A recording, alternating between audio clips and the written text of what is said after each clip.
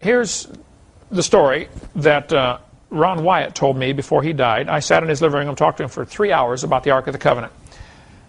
He said, Brother Hovind, I found the Ark of the Covenant. I said, yeah, right. Okay, and I'm Methuselah. I'm still around. He said, no, Brother Hovind, I really did.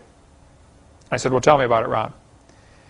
Now, Ron was a great guy.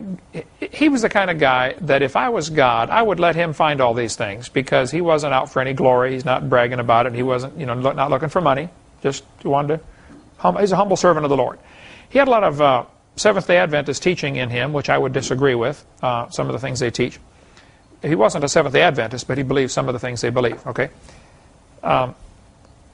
He said, I was walking along the north side of Jerusalem and with an Israeli friend of mine, and we're walking along talking about things and, what happened here, because Ron's been a student of Scripture for many, many years, okay, and knew it extremely well. He said, we're walking along, all of a sudden my left arm stuck out, and I pointed to this garbage dump. There's a pile of rubble, been there for hundreds of years, up against the side of this cliff. And there's a road along the bottom, there's a big cliff and another plateau on top. He said, my left arm stuck out and my mouth started speaking, and my mouth said, that's Jeremiah's grotto. The Ark of the Covenant's down there. And his friend that was with him said, what did you say? He said, I think I just said that's Jeremiah's grotto and the Ark of the Covenant's down there. The guy said, well, great, let's dig it out. Ron said, no, I got to go home and look at the Scriptures and make sure this is possible. I said, I don't know about this. So he went home and searched all the Scriptures. He found out the Ark never left Jerusalem, at least it's never told that it left Jerusalem, and it didn't come back. All of a sudden, it just kind of quietly disappeared during the days of Jeremiah. The Ark is mentioned up until that point, but it's just gone from the Scriptures. Never mentioned again. Now, let's look at 2 Chronicles chapter 26. King Uzziah prepared for them throughout all the host shields and spears and helmets and harbor guns and bows and slings to cast stones. And he made in Jerusalem engines invented by cunning men to be on the towers and upon the bulwarks to shoot arrows and great stones. So Uzziah made catapults, going to fling big stones. These things are on the walls in Jerusalem. Here the Bible tells us that King Uzziah made these. Well, a couple of hundred years later, Nebuchadnezzar comes to take over Jerusalem. He doesn't want his guys walking up to the wall because these guys got these huge machines on top that fling stones. Catapults. Uzziah made these catapults to fling big stones. So they would, of course, have some kind of maximum range. I mean, you couldn't fling them forever. So apparently, Nebuchadnezzar built a wall outside the range of these catapults. Object is to starve the people out. A siege. It's, you go, you camp around, nobody comes in, nobody goes out. Eventually they run out of food. And so they built a wall outside the city wall. Jerusalem already had a city wall. They back up a few hundred yards or whatever the maximum range was, build another wall. Nebuchadnezzar did. Inside these two is called no man's land. Catapults can't fling the rocks quite far enough to hit the new wall, and nobody can get through to bring you any more food, so it's just a matter of time till you're starving. After you've eaten all the food, then you eat all the horses and all the cows, and then the rats, and then then you surrender. Maybe. So Ron said he figures that Jeremiah knew they were going to lose. The king was not listening to God's word. God said surrender, they wouldn't surrender. Nebuchadnezzar is going to take over. Jeremiah said, well, I better hide the ark and some of the temple furniture. So he thinks Jeremiah took the Ark of the Covenant, the table of showbread, some of the important temple furniture, took it out at night in between these two walls, outside the city wall, but inside the siege wall, and took it into one of a cave area. And there's caves all over there. It's like honeycomb, this area, little tunnels and big tunnels, and you crawl around and get lost and they never find you. He took it back in one of these and then built a false wall in front of it. And Jeremiah and everybody else went off into captivity. And apparently he died there and didn't get a chance to tell anybody where it was.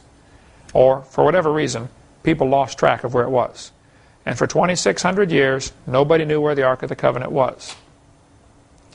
Ron spends the next 8 years, I believe he said, digging through this garbage dump, moving mountains of rubble. It's been accumulating for hundreds of years. He said, as they're digging, there's a wall and then a flat place where the road was and a bunch of junk piled up against it. So they're digging and moving all this junk for, he said, he went over there as much time as he could spare for, I think he said 8 years. Okay. He and his sons, and he would hire neighbor, people over there, pay them to come work moving all this junk. As they moved the pile down lower and lower, they came to 3 squares cut into the rock, into the side of this cliff. Obviously chiseled in by somebody, a couple inches deep, just recessed. He thought, now that is strange. What is this? Three of them. Kept digging down farther and farther through the junk, and they came to a little ledge sticking out, solid rock, with a square hole in it. And there was kind of a truncated pyramid shape stuck in the hole. So he pulls this rock out, and there's a square hole about 2.5 feet deep. Somebody's chiseled this into the rock. He said, yeah, Brother Hovind, here's the plug I took out. He goes over, he's using it for a doorstop in his house up in Nashville. He said, this is the plug I took out. Apparently, this hole was to put a cross in to crucify somebody. And they would keep, when they're not using it, they stick the plug in the hole to keep dirt out of the hole. Right above this were the 3 things set into the rock. He said, I think that's where they put the signs in 3 languages, what the guy's being crucified for, what his crime was. He said, we kept moving more junk out of the way, and we found 3 more holes down a little lower. So they had a ledge where the important criminal was crucified, and then 3 more, 1 on each side and 1 straight in front. He said, apparently they were set up, they could crucify a max of 4 at a time.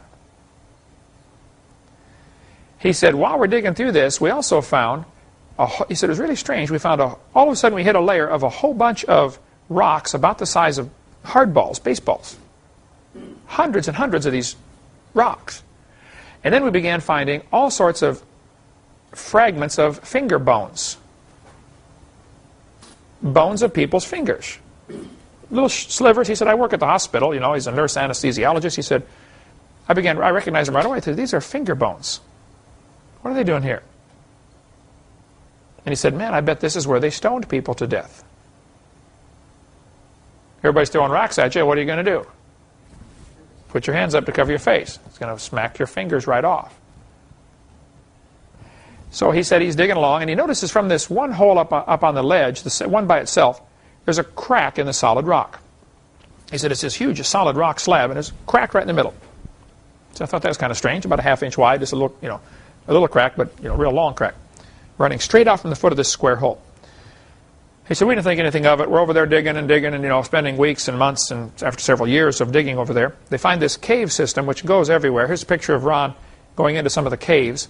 He said, many of these holes you have to breathe out in order to squeeze through. I mean, it's that tight.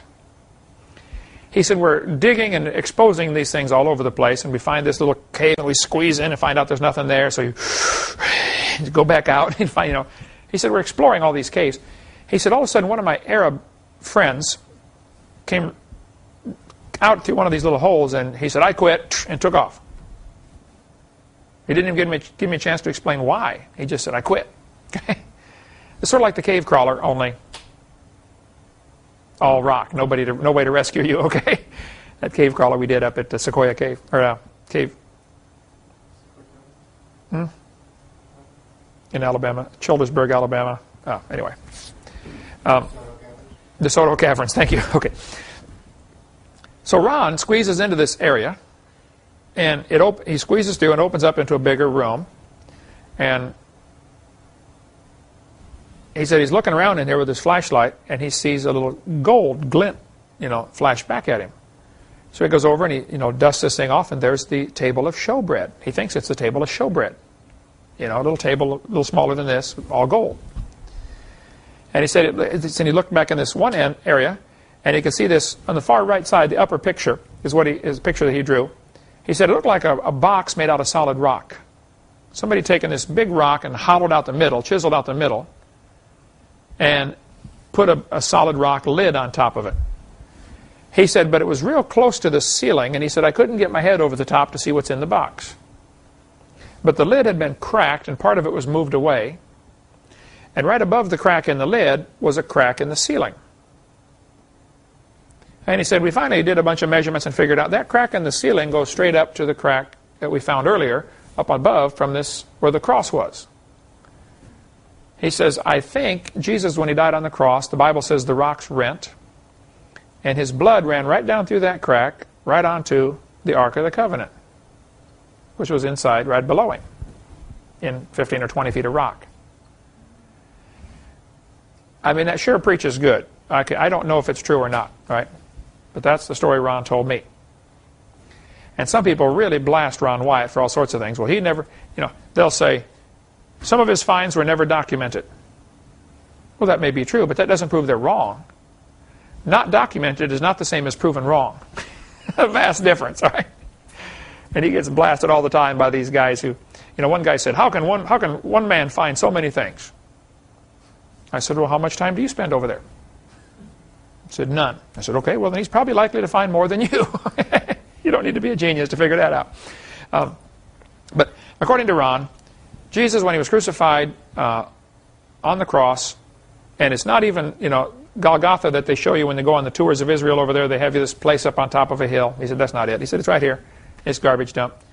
So Ron says he found the real place where Jesus was crucified, and the real Ark of the Covenant. He said he finally did get to where he could move the concrete lid out of the way and look inside. And he said he thought about it long and hard before he touched it. He remembered the last guy that touched it, Uzzah. God struck him dead. But then he said, I'm a blood-bought, born-again Christian. Uzzah was only, his sins were covered, mine are cleansed. He opened it up. Inside were the 10 Commandments. The bowl of manna wasn't there, and Aaron's walking stick wasn't there. Why? I don't know. They're never mentioned. Again, after the one time they mentioned that they were in there, apparently they rotted eventually, and they threw them away. But that's his story. He says he didn't move it. He just went and told the Hebrew high priests, or whoever, the authorities, hey, I found the ark. Come with me. He showed it to them. They didn't touch it either. They still haven't touched it. It's still there. Nobody's moved it. He said he wouldn't make a big deal out of it because he didn't want to start World War III. He said, if you go around, hey, we got the Ark of the Covenant, if the average Jew finds this out, they're going to go tear down the Mosque of Omar because they want to build their temple real bad. You remember the guy that came here and played the harp on our back porch? He stopped in. He said, Brother Hovind, I saw your tapes. I love your ministry. And we get a lot of people stop in, to visit us. And I said, well, what do you do? He said, well, I play the harp. He's a professional harpist, and he gave us a couple of CDs that he's made. It's just incredible harp music, And he brought his harp on the back porch and set it up on the gazebo, and had all of our staff come in there while he played the harp for us. Gorgeous music. I said, brother, what do you know about the harps in Israel? He said, well, I'm helping them make the harps for the temple worship in Israel. Because in the Bible they had so many people that had harps, they played in the temple. I said, really? He said, yeah. He said, I've been over there many times to Israel helping them make the harps to get ready for when they rebuild the temple. He said they've got, 30 or 40 or 50 of them made now, these harps, these little special harps they built. I said, well, have you talked to the high priests about the Ark of the Covenant? He said, yeah, it's really strange. He said, they've been over there working like mad getting ready to build their temple. They've got the harps ready. They've got the high priest garment ready. They've got, the ashes of the red heifer, and he's naming all these things. He said, but when I mentioned to them, hey, what are you going to do about the Ark of the Covenant? They just smile and say, well, that's taken care of. He said, they won't talk about it. But Ron said, with a jackhammer in 30 minutes, you could knock a big hole in the wall over there and get that ark, just walk out with it. So apparently they're waiting till the temple's built. At the right time, they're going to go in there, take it out, and present it to the world. Anyway, Ron says the Ark of the Covenant is still there. It has 2 angels looking down at the mercy seat. The wings are touching, just like the Bible says. He thinks the blood of Christ ran right down onto the mercy seat. Now, I don't know, I can't verify any of this. But he said he took some of there was black stuff all over the ceiling and black stuff all over the mercy seat. Dried blood. He took it back to the hospital where he works, or got somebody to analyze the dried blood, according to him. And they said, wow, this is human blood. It's pretty old, and it's kind of strange. It only has 23 chromosomes. That's what he said. Uzzah touched the ark, and God killed him. So that's why the Jewish authorities have decided we're not going to touch this until we're real sure we got everything ready. Okay, not going to mess around with God anymore. So if you don't believe me, look at WyattMuseum.com, talk to Richard Reeves, or talk to Nell Wyatt, Ron's wife. She can say, look, I knew him. I was married to him for years and years. He was a good, godly man. And